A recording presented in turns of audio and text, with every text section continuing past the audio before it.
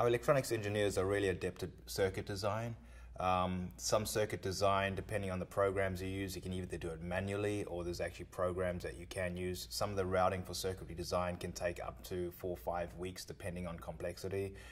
We have standardized techniques that really speeds to market, so you can really validate your circuit design as quickly as possible and then go ahead and move out of the breadboard phase into the development phase. If you'd like more information, check us out at focusproductdesign.com. The link is below.